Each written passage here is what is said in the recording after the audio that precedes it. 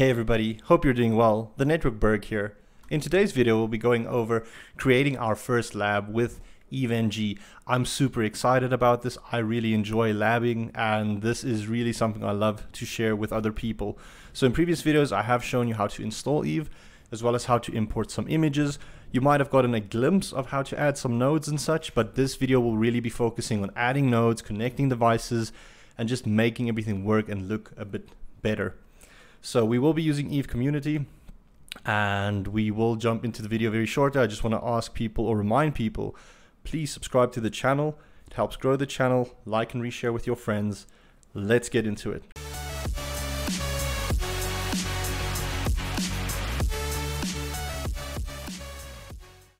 Alrighty, so let's get to it. Let's log into the Eve server.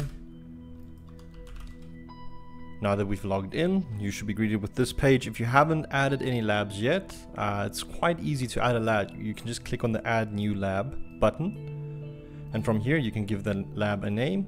So let's call it New Lab 2. You can assign a version number to the lab. You can add an author, which is useful if you plan on sharing your labs with other people so that they can see it was actually you that created the lab. You can add a description. So let's just say adding nodes or whatever you want to make the description, like what's the lab about. You don't have to do it, but it's a feature that is there if you want to. And then lastly, you can specify tasks as well. So this ties in with if you're trying to share your labs with other people, you can maybe make the labs like objective orientated, where you tell people, okay, I've added these labs. The BGP is not working. Can you check why it's not working? And then you can log on to the routers and try and figure out why is the BGP down. And that's what the tasks is for. The fields aren't required. The main thing that you need is the name, like the name and version, but the version's already going to be filled in. So just give it a name, click save, and there we go. We've got a lab. It is basically a blank canvas. And from this blank canvas, we can draw whatever we want. So we can start to add nodes to our topology. And you can do that by either clicking on this plus button, add an object. So there's nodes, networks, pictures, shapes, and text. So we'll go through all of them very quickly. So the first thing that we're going to add is just a node. So if you were following any of the other videos, you probably already added a node, but it's basically like a router or a firewall or even a server, just something that you add onto the topology that's going to be virtualized. So in this topology, I might add something like 2 FortiGate firewalls. So let me quickly do that. Let's add 2 FortiGates. You saw I said 2, it made 2 of the firewalls. You can move the nodes around how you want to by just left clicking and holding, and then you can move it however you want. And then finally, to connect a node, just hover over the object. You'll see this orange connector cable. Drag that, so click it, drag it to where you want to connect it, and release. This will bring up a new screen where you can select which ports you want to connect. So in my case, I'm going to maybe connect port 4 to port 4 and maybe use that for HA or something. I'm going to save that. Now, perfect, I've got 2 firewalls and they've both been connected with a cable. Next thing I want to do is maybe add a couple of routers. So let's say I want to add 3 MikroTik routers. This might be my provider routers. So I'll use this to maybe act like I'm a little ISP.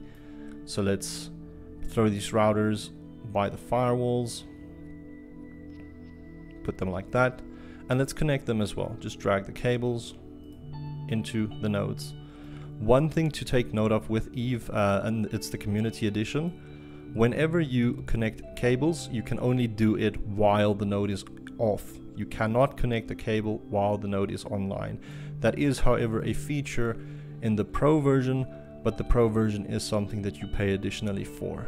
Okay, so now we've connected cables for our routers and our firewalls, and let's maybe add one more router.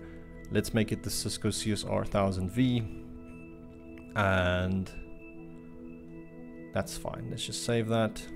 I'm going to throw it there, and I'm maybe just going to connect this to this MikroTik router. So now I've got a little lab, I've got a Cisco router, I've got some MikroTik routers as well, and 2 Fortinet devices. They are all connected, and we did this all from the nodes. Next, we'll add a network. So networks are, you can think of this maybe as a switch. So if you use the bridge, this is literally everything you connect to the bridge. We'll be able to see something on the corresponding VLAN, or if there's no VLAN, it will just see it on the default VLAN. That's what the bridge is useful for. But the thing that I mainly come here for is this management cloud. So the management cloud is actually your NATed interface.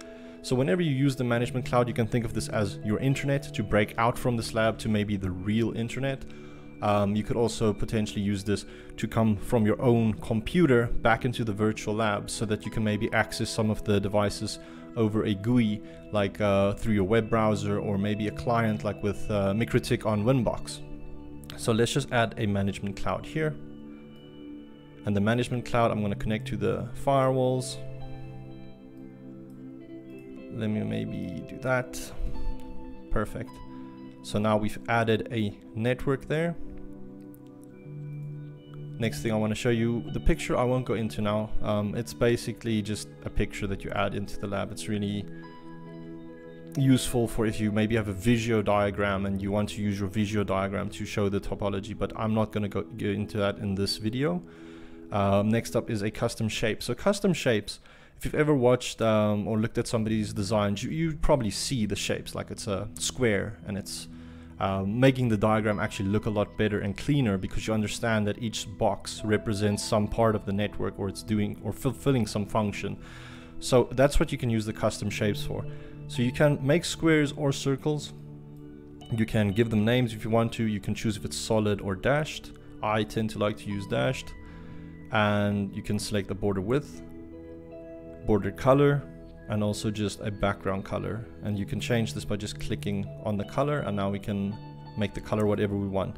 So this one I'm just going to leave pretty blank or basic. It's just going to be black border with a white color on the background. I'm going to bring that to my firewalls, and we can imagine this might be the HA for the firewalls, just to show you that there's HA there. Let's create another shape, custom shape. Let's make this a circle.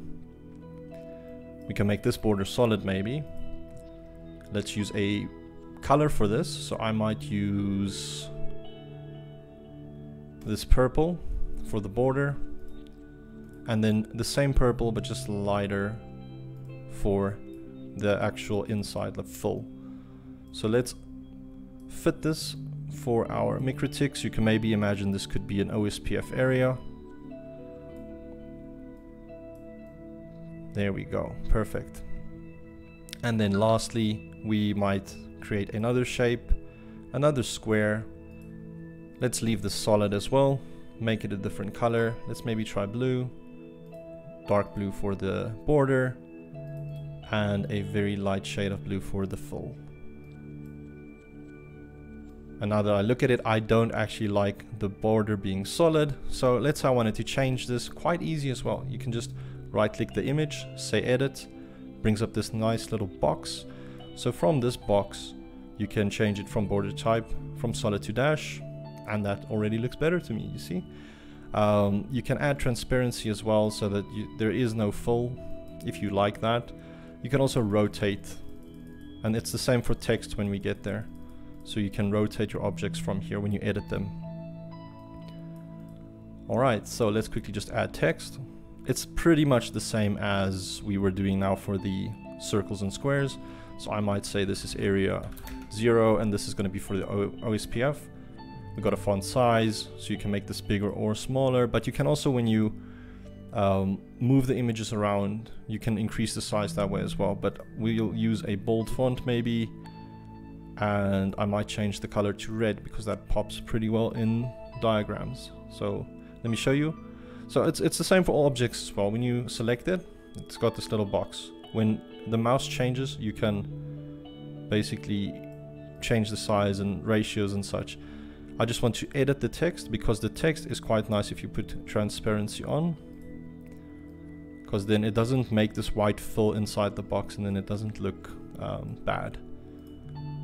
Let's do the same for this box, just to show you again. You can select.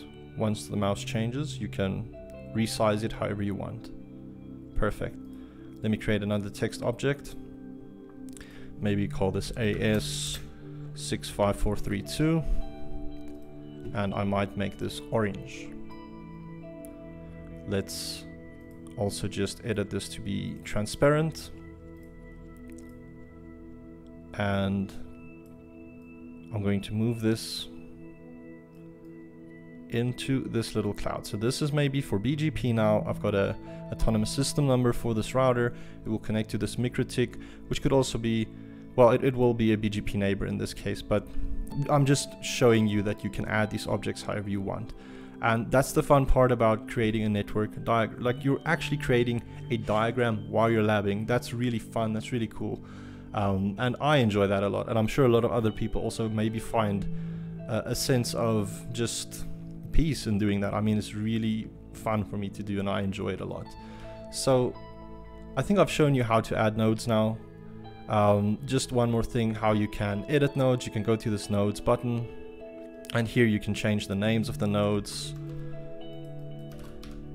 Firewall 2, let's call this R1, R2, R3, R4, or let's call this the CE. And when I close this box, you will note all the names updated for the routers. In order to start a router or node, you just need to right click it and you can say start, or you can select all of the devices, right click and say start selected. This will bring all the devices in the topology online so that you can connect to them through PuTTY or whatever console program that you enjoy to use. So that is how you would typically start the devices in order to lab them. So in my case, I can just click on the device and it will bring up this little PuTTY box for me, and I should be able to log in once the device is booted up. Because these devices, they function as real devices, and that's what I want to stress across. It is a real device. This is a real firewall that you brought online in this lab. It's not a fake thing. It's not to discredit Packet Tracer, but it's got the full functionality of a real production line device, and that is what you need to use. It will help you with your labbing to understand the concepts, because you're working on real equipment, and it doesn't matter if you break it, because this is virtual space. All right, I just wanted to say that as well. So we've covered how to add all of the nodes. Just maybe one thing I'd like to show you as well is if you go to the status, this would also show you the CPU usage, well, the system resources of your Eve server. We can close this off. We can also go to the lab details. This will show you the description that we added, as well as the UUID of this lab. And then lastly, just a few fun things. Let's say if you're working on the lab and you're clicking on stuff, you see I'm dragging this around accidentally. If you click on lock lab, you can't drag any of the options or objects around anymore. So this is great for you, that you can use the lab. You can still click on everything and use it, but you're not gonna accidentally move nodes around. We can unlock the lab and then we can move things around again. And very important to note, if you want to stop the lab or close it, you first need to shut down all of the devices. You cannot close the lab while the devices are running. So let's stop them. And one more thing, the zoom. I mean, you can see you can zoom in, zoom out, and there's quite a lot of canvas space if you think about it. You can build a monster network if you want to. I probably advise against running all the devices at the same time, because then you're probably just going to kill your Eve server, but the possibilities are limitless, really. You could run a whole ISP off of this box and you could learn so much. So I'm going to end the video off here. I've shown you everything that I think that you need in order to create diagrams or topologies in Eve. I'd like to thank you for watching, and I'll catch you in the next video. See ya.